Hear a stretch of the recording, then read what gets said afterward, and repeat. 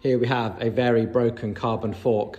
You can just see this ridge line here and these cracks appearing. And what's happened here is this rider was trying to slam their stem and bolt it into this position with all this uncut steerer at the top. And the problem with that is that there's no compression bung on the inside where you're going to be applying the clamping force.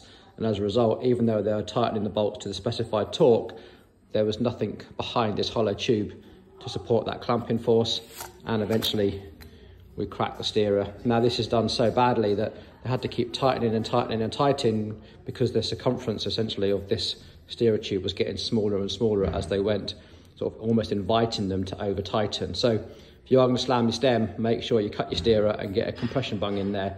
It'll be a whole lot safer than this expensive repair. Off to carbon reincarnation.